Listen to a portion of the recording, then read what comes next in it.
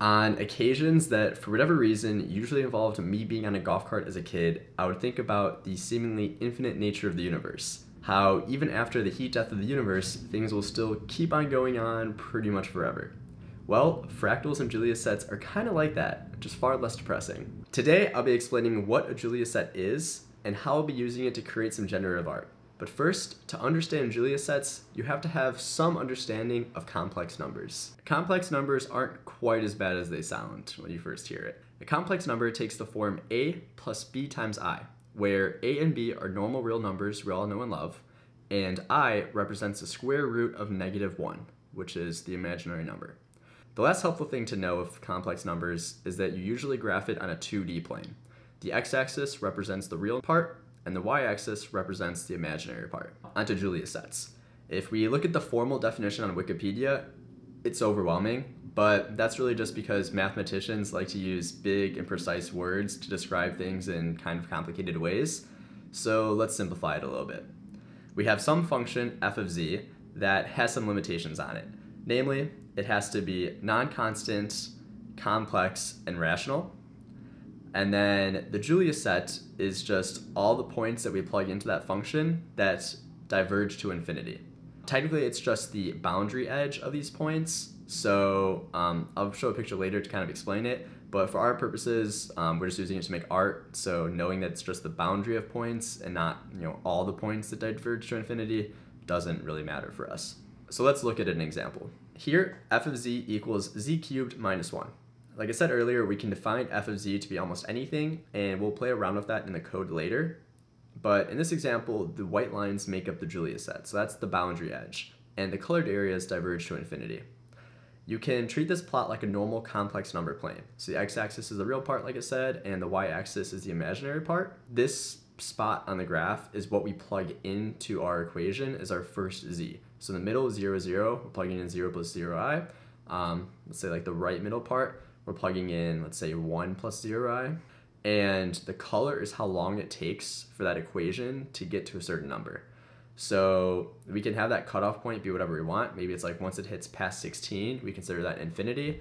But as you can probably tell, this is recursive, it's multiplying complex numbers, and calculating this, especially at high resolutions, can be very slow. So it'll be pretty hard for it to work live. Usually you'll see like renderings of it that just kind of calculate it once. You can't like move it around or calculate it in real time. But I have a couple ideas for how we might be able to calculate it in real time and do something with it. All right, enough of the theory, let's start coding. So first up, I wanted to start off with a simple example of f of z equals z squared, get that visualized. And then I have some original ideas I want to add to make it special and not just like every other Julia set visualization that's out there. They all look the exact same, just like different constants and different coloring. But let's just start simple for now. All right, so I got the basic code working. So if we check it out, so we iterate over all the x pixels, all the y pixels, calculate the number of iterations, get the square root of it to like accentuate the colors a bit more. And then I use that for the hue, saturation, and brightness, and I draw it each time. So each time I click, it randomizes, some with better results than others. I think this one's kind of cool. And yeah, now I pretty much need to just work on actually experimenting with it. All right, so it's been 2 days, and I've kind of done a lot. So this was my Three.js implementation, and as you can tell, it's very slow. So I actually did a third implementation using shaders, which I'll show in a second. But this was just using normal JavaScript, like the CPU, to do it. And this is using the mesh normal material, which I think looks really cool. And yeah, it's pretty cool. You can refresh it every time to get a new one. This might be the implementation I end up going with because I'm able to use the mesh normal materials and it looks great as it is. But I also implemented it with normal material and some lights. So let's check that out. Cool, so here we can see it with the light. So you can see the light's like over here. And again, it looks really cool. But like I said, the issue is you can't animate it because it's too taxing on the CPU. And that gets me to my next implementation using shaders. Let's check that out. It actually runs in real time. However, the coloring looks weird. And if you notice, this is actually inverted which is kind of a solution I had that I think makes it look a lot cooler, and you get rid of the spikes because, I mean, you still have the spikes. They're just down below, not above, hiding what you can't see. And the coloring still looks awful. So I wanted to test this out now with the CPU version, just to see what it looks like not animating around. And then I want to play around with this to make a color scheme that actually looks good. But yeah, this ended up taking up a lot more time than I expected it to, but I'm happy with the results. I understand it a lot more now. So yeah, it's kind of cool. It's been a few weeks since I last updated you guys. I started full-time work, so I haven't really had time, and I was kind of just enjoying the last of my summer, but I'm back, and I think it looks pretty cool now. I scrapped the shader implementation again, so this is what I've got. So it randomizes every time I hit space, and I added 3 light sources.